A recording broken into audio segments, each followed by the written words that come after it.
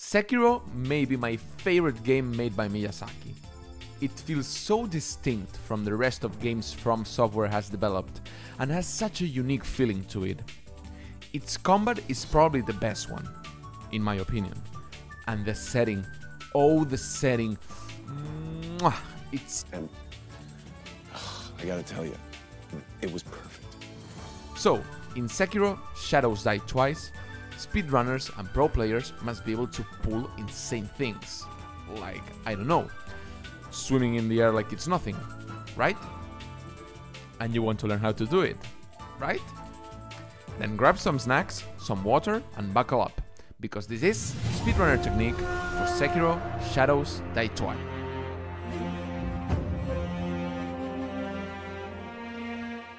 The first thing you need to know about this game is that when time matters, stealth becomes sort of an optional mechanic. The village is occupied by the enemy. No problem, just jump like a madman until you reach Kuro. Run back across it and let Genichiro stomp you. Don't worry, we'll get payback for this eventually. Get out of the dilapidated temple and follow the normal route until you reach this point, where a leap of faith will save you quite some time. Once you reach the chained ogre, it is time for the first official skip of the run.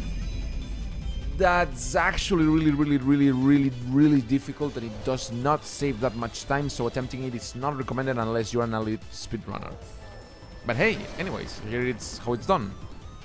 Go upwards the stairs and run right from the chained ogre. Then stomp onto the right wall, go right, jump at the last possible second, this is called performing a delayed jump, wall jump forward and spam grab until you barely reach the ledge. You can fail this 2 or 3 times before the ogre releases from its chains and catches you. And he will be coming for you. The other option is to use one of the sugars you picked up earlier to increase your stealth and approach the ogre from the side so you can remove 1 health bar immediately. Then just proceed to fight him regularly. As you can see, I actually don't know how to do this skip, so here's an elite player doing it. The next double skip avoids having to play cat and mouse with the white serpent god, and now I'll tell you how to do it, but keep in mind, this is also really complicated. After taking the idol, run through the canyon, evade the white giant snake until you get to the ledge. Run facing forward and double jump using the ice in the middle as reference. If done correctly, you should be able to skip the whole gap and save around 10 seconds. That's the canyon skip. The double canyon skip is harder, riskier, but it also saves more time. At the beginning, drop to the left platform, set yourself into the left corner and jump twice to barely reach the platform across it. You have to time really well your jumps, as there is an invisible wall that you must go under. Then just perform the previous canyon skip mentioned and the trick is complete. Once again, these skips are often performed by advanced speedrunners, so practice them at your own volitions. And watch out for the white snake! It is time to fight the first proper boss, and his name is... And actually, I lied. We are not fighting him. Keep the Gyobu fight entirely, run forward to gather the ash, and then run left surrounding Gyobu and going across the fire, until you get to this wooden watchtower.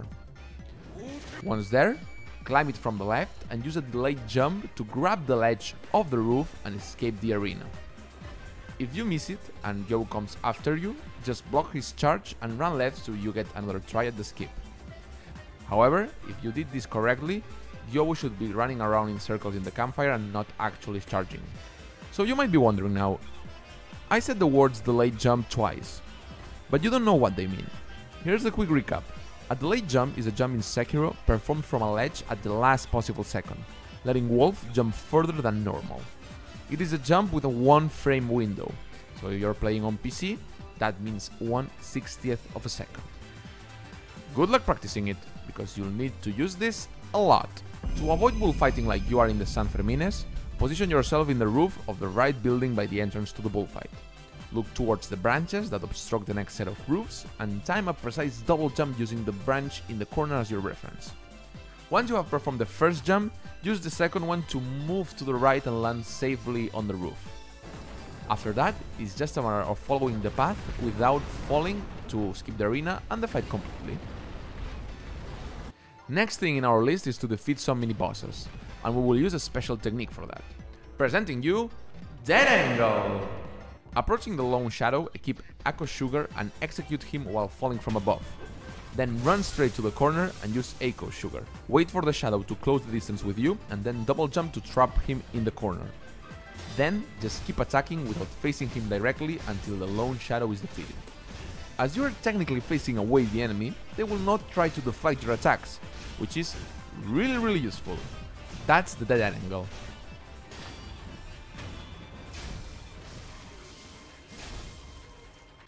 After defeating him, enter the abandoned dungeon and, when you're traversing a stone bridge, pay attention to this tiny rock formation with some candles and jump into the abyss from there.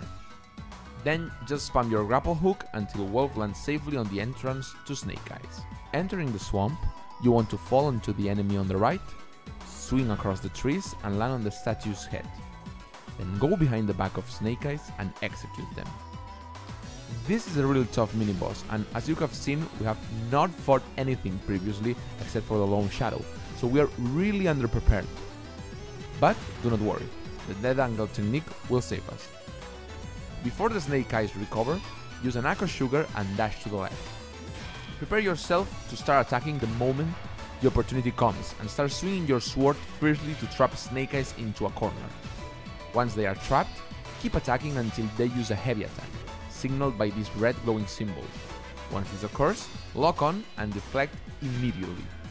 After a short amount of time, this dangerous foe will have perished and you will be able to continue. Once you arrive to the Mist Noble house, go to the nearest corner and double jump to get in top of this branch. Once you've done it, just double jump again to reach the roof and enter the gap running to quickly fall onto the noble and execute him. Simple as that. The Corrupted Monk Quick Quill requires some items that you should have gathered along the way. Right before entering the arena, equip the Homeward Idol, the Snap Seeds, and the Fistful of Ash. Once you have everything set, go across the left wall of the arena until you reach this group of lanterns.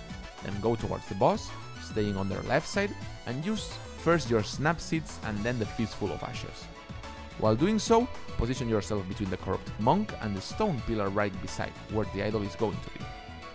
After using all the Fistful of Ashes, dash back, jump onto the stone pillar, and then double jump towards the boss to execute it. If you haven't been detected, you can actually fail this jump and try again, because the Corrupted Monk will not spot you. I recommend doing so in case you miss, because if you use the items and then you respawn, you will not be able to gather them again. So be careful about that.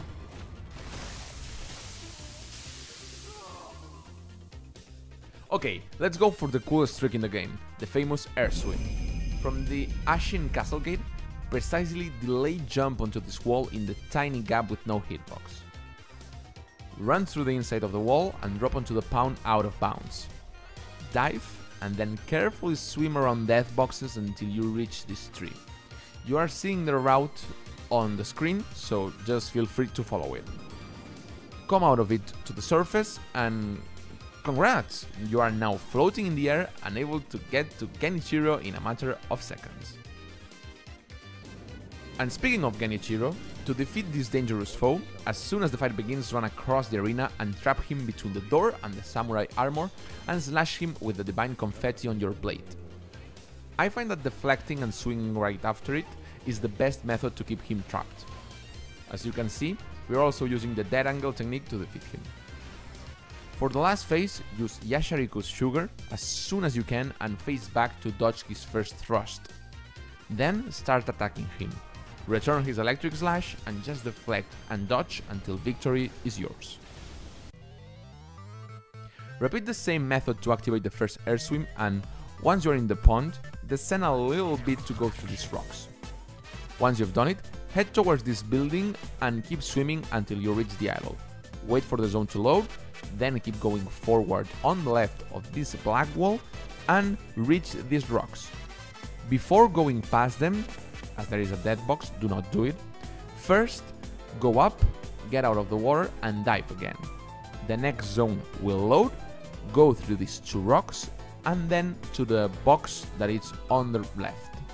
Once you reach the Senpu elevator, just quit the game, enter back once again, and just start swimming up until you see this tree.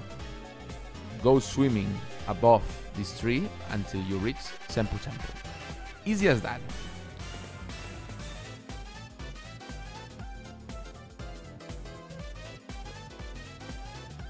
From here you can swim to a pond and then recover your normal properties to reach the idol of Senpu Temple, and you can also do a complex setup to the ape skip, which is the hardest skip in the game in my opinion. But this is really complicated, has a ton of setups, has a ton of subtle routing, there's a lot of dead boxes, it is really precise, and so I think that you should watch a detailed video on that, so I'll link some of them in the description. What I can tell you though, it's the monkey skip. Continuing our path in Senpu Temple, reach the roof of this building and grapple hook onto this branch. Align wolf with this dark spot over here on the rock wall, and then perform a delayed jump. After it, wall jump to reach the roof in front of you. This is easier said than done, however. The delayed jump is already hard enough, but the wall jump needs to be performed slightly delayed. So this is a really precise trick, as you have to land 2 tough jumps in a row. Once on the roof, just dash in this direction and jump out of bounds to reach the divine channel. And those are some of the tricks and skips speedrunners use. We've covered the Shura route, which is the fastest one, but there is also an airswim that leads you to the Fountainhead Palace and a couple more interesting things. I'll link those in the description as well. Thank you so much for watching the video. As always, subscribe to Walrush for more content, like the video and comment us your thoughts. This has been the Speedrunner technique for Sekiro. Shadows die twice. Until we meet again!